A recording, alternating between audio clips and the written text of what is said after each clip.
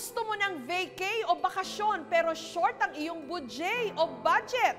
Pwes, kulayan natin ang inyong mga drawing mga best dahil may isla sa Quezon Province na malapit lang. Where na you ngayong summer? Boracay? Batanes? Siargao? Mga best, hindi na kailangan lumayo.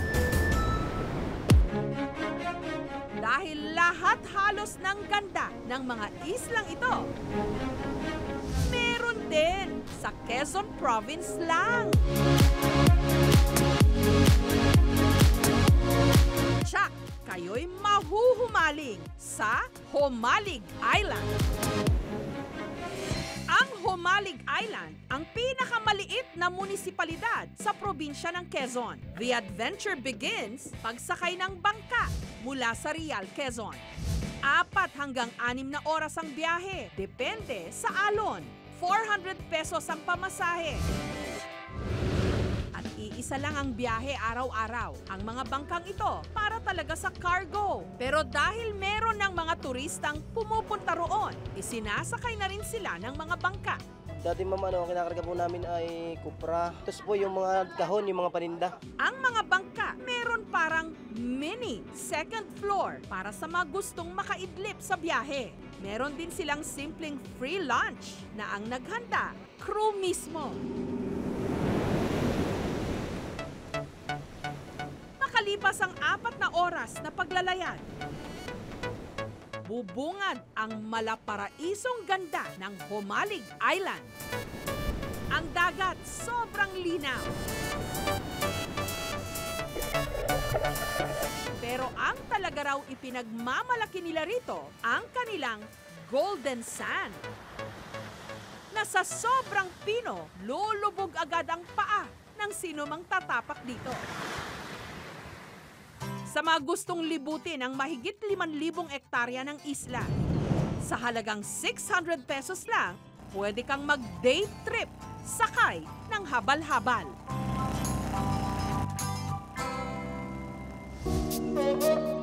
Pero ang tunay na ganda ng isla, nagpapakita lang daw sa kabilugan ng buwan. Sakto namang pa-full moon nung dumating doon ang aming team, kaya nag-abang sila. Hi everyone! Welcome here at the hidden paradise of the sun, Mahumaling Island, province of Quezon! Maya-maya pa, ang buhanginan unti-unting nagbago ng forma. Bumungad ang sand ripples. Para siyang disyerto, para kami nasa Middle East, makikita mo, puro buhangin, tapos doon makikita mo yung dagat. Sobrang ganda niya kasi parang nasa nasa ibang bansa. Isa sa Instagrammable spots. Ang beach na ito, nakaharap ito sa Pacific Ocean, kaya naglalakihan ang mga alon na humahampas pa sa reef. KMJS na yan! Kung low tide, pwedeng maglakad sa mga katabing isla.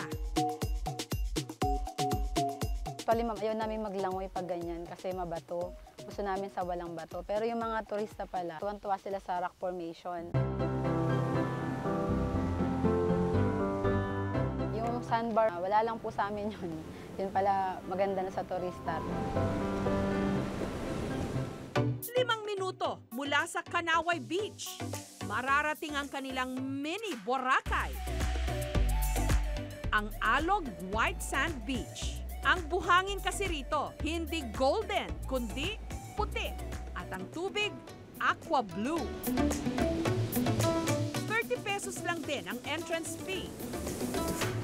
Nakilala ng aming team ang magkakaibigang ito na dumayo pa mula sa Laguna para raw luonorin ang kanilang stress. Kalmado ang dagat. Perfect for swimming. Budget namin per head is 3,500. Sa amin, sulit na siya kasi yung 3,500 budget kasi pang 3 days lang yun. Eh kami naka 4 days kami dito. Plus, we make sure na kahit tipid yung budget namin, hindi kami tipid sa adventure tsaka sa memories na meron.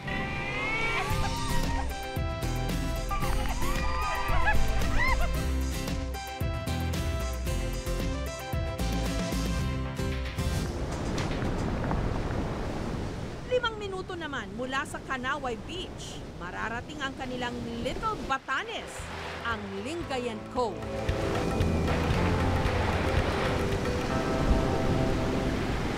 Ang mag-asawang Riza at ang Scottish na si Douglas, dito napiling mag-summer vacation. Born and raised Humaligan kasi si Riza, habang first time naman bumisita rito ng kanyang asawang si Douglas. When I see this, I think it's paradise. It's just laid back, it's just so nice.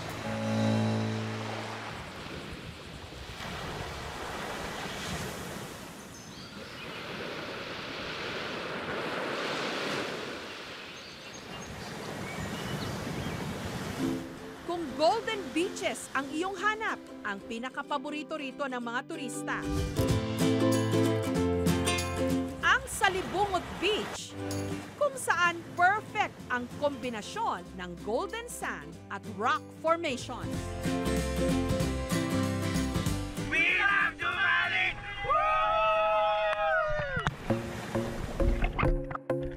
Napakaganda rin ng ilalim ng Jomalig Island.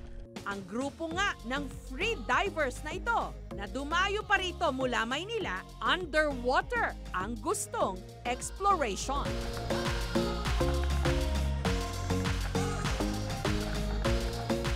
In-expect namin na untouched yung lugar, hopefully walang illegal fishing, saka malapit sa Pacific. Siguro makikita mo yung diverse ng marine life sa lugar.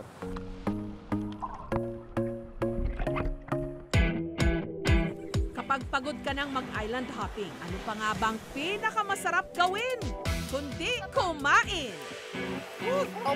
Bagamat wala pa gaano mga restaurant sa isla, pwedeng magpaluto ng kanilang mga specialty from the sea, katulad ng lobster at unicorn fish o surahan na sariwang-sariwa.